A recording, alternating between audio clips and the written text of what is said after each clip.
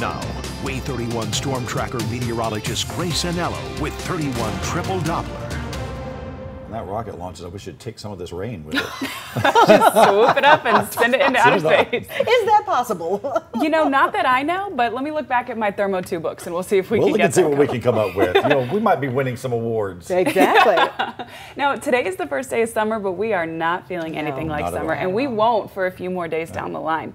Right now, it is all rain that's dominating the conversation on 31 Triple Doppler. 11:18 this morning. The heaviest of that rain we're seeing shooting a line between Morgan and Coleman County, and then especially in northeastern Limestone heading into Madison County. So we even can hear some rain on our roof on and off in spurts, and that's going to be the trend all day today. Not all of us will see rain all day, but those brief periods of very heavy downpours and gusty wind, that is in the forecast for each one of us. Take a look at the Wave 31 Sky Camera Network, powered by Thompson Roofing and Construction. Some incredible views, especially off of our Calhoun Community College camera. I mean, look at that.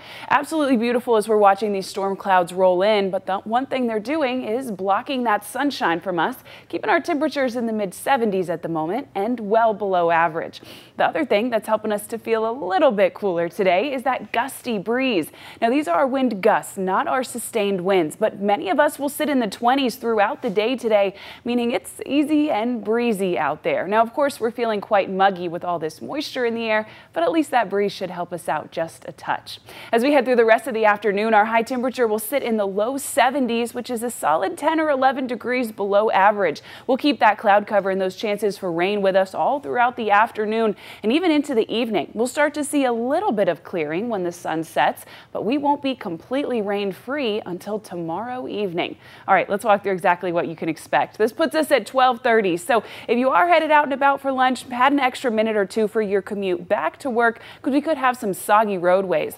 We'll continue to see showers and storms becoming heavier, in fact, in Sand Mountain as we get closer to the end of the business day. This will continue to track west, bringing torrential downpours and gusty winds to the area and staying with us through dinner time. Now, like we talked about, after sunset, we'll see a lot of that get out of our system, but we're still going to keep rain and the possibility for a thunderstorm or two in Sand Mountain all throughout the night. And that leads us into first thing on Thursday, where we're still expecting some scattered showers and storms, but the silver lining is we're trending much drier than we were just days ago. It's no longer looking like a washout on Thursday, but you will still need your umbrella with you. A touch of rain on Friday. We're dry on Saturday and throughout the day on Sunday until Sunday night, as I'm tracking more storms coming into the forecast first thing on Monday. So let's get you a little weekend preview, show you what you can expect. We'll start early on Thursday morning with that leftover rain in Sand Mountain.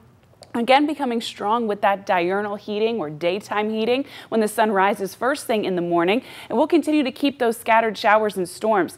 You can tell we're not completely dry, but it is absolutely not the washout that it was originally looking like, thanks to a low pressure system moving a little bit farther out of our way than was originally expected. What we will keep is the cloud cover with us throughout the day on Thursday, and then it's only a drizzle that's expected on Friday. Take a look at your weekend. Saturday and Sunday, we're finally starting to feel like summer. 90 degrees on Saturday, 92 on Sunday for your high temperature. We'll be warm and a touch muggy, but we'll have plenty of sunshine overhead.